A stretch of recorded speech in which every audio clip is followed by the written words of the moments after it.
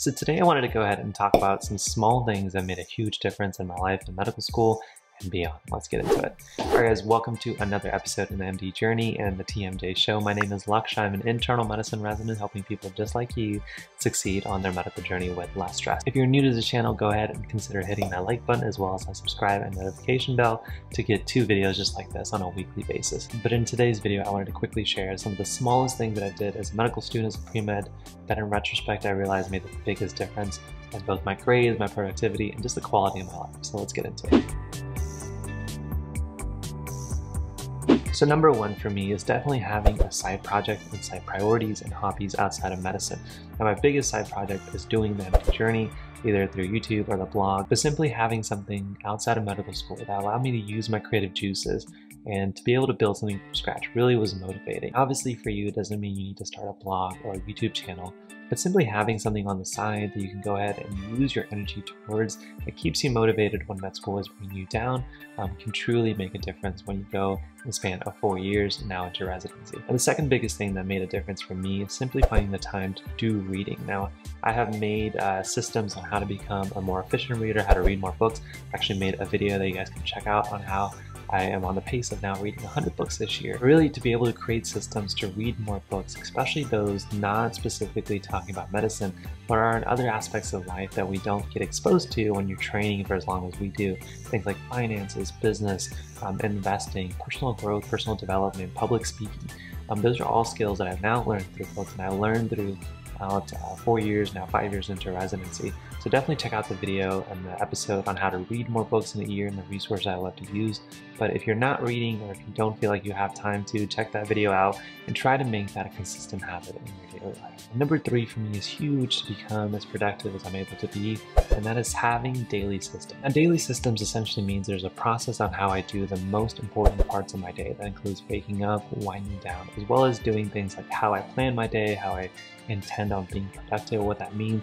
There's essentially a system on how each of those phases goes. So for example, as part of my morning routine for starting the day, the night before I'm writing at least 3 priorities I want to get done. You can consider them to be goals, but they are the most 3 important things that I want to be done in that day. And that way in the next morning, if I feel like I want to get 101 different things, I'd simply look at my phone and say, well, what did you decide yesterday were going to be the most important 3 things to do? And that way it keeps me focused, and every single day I'm getting a little bit closer to my end goals. So if you feel like your days are always a little unpredictable, you have good days and bad days, find the elements in the good days and ask yourself, how can you make them repetitive in your week, and then your months, and then obviously your years. And number 4 is a habit that I've had since my college days, and that's simply finding time to do some form of daily exercise. Now back in college and medical school, this is simply taking my mornings and going ahead and going to the gym or going to class or paying attention to lecture. But as a resident, you have to get a little bit more creative and flexible, so that may mean doing things like home workouts or working at the gym after work. And recently I made myself sign up for a marathon. That way, even during a busy residency schedule,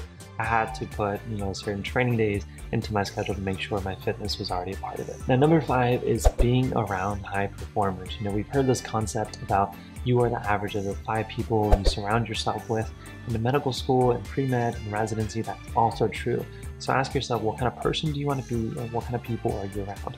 Are you generally at the top of efficiency, of productivity, of performance of your peer group? And if so, you may want to find more individuals that you are surrounding yourself with that will motivate you to become even better. If you're already in an environment where the people around you are high performers, they're studying really well for school, doing well in their classes, being productive and efficient, and also enjoying themselves outside of the classroom, then that means you likely are in the right peer group. But if that doesn't sound like you, then you may want to go ahead and start to surround yourself with these individuals over time. That way you can become motivated and become better. Now the next small thing that I've really started to do in residency is to limit the amount of time on my cell phone. As my free time is becoming less and less available and more precious, I'm finding the time that I've been spending on my phone usually feels wasteful. Sometimes I regret doing it, and instead I could have done something else that had been more fulfilling during that free time. If you feel like you're spending a lot of time on your phone, or if you're not sure, I encourage you to go ahead and log onto your Instagram account. It'll tell you how many hours you've been spending on Instagram and social media throughout the week. And if that number scares you, then maybe you want to go ahead and start finding certain times of your day, of your week, where you just put your phone on do not disturb, or what I like to do when I wake up, I just turn my phone off because I'm already up, I don't need my alarms. and that way I'm not like browsing through social media as the first thing I do on a daily basis. And I try to do something similar at the end of the day. That way I can be productive at the start and the end of the day. And that way I feel like my day has gone according to my plans and not by the attractions of what's going on in the world and the lives of others. And the last thing I'll leave you with is something I call the 1% mentality, which is trying to improve a little bit every single day to where you're able to get, half to 1% improvement on a weekly basis, which is about 52% on a yearly basis. And that slowly starts to compound. And you can start this with a specific skill or specific habit, but ask yourself, how can I become 1% more effective this week than I was last week? And make that a goal instead of trying to look at a New Year's resolution, or ask yourself how you're going to do at the end of each semester. Make it a week by week, if not a day by day goal. And this 1% mentality will always force you to find your shortcomings. That way you can use that to identify any opportunities for improvement and always kind of move the needle forward. But those guys are the small things that I did, concepts and mentalities I like to keep that really have made a huge difference in my college life, my medical school life, and now as a resident. So hopefully you guys enjoy them. Let me know in the comment section which ones you enjoy the most, or what kind of small things you think you do that really make a big difference in your life. And always, down below in the description, if you guys are interested in me making a video based off of your recommendation, there'll be a survey down below where you can just go ahead and type the topics that you want me to cover in future videos and future podcast episodes, and all of that will be down there for you. Before we wrap up, I want to mention that if you enjoyed the content of this video and the other videos on this YouTube channel, but you want more detailed breakdowns, more trainings, more tutorials, then go ahead and in the link down below, you can find the MedElite Academy, which is essentially what I consider to be the Netflix for med school. And there is video courses and trainings and worksheets for essentially different phases of your medical school journey, and it's constantly being updated. So you get access to all of that. Just check out the link down below in the description.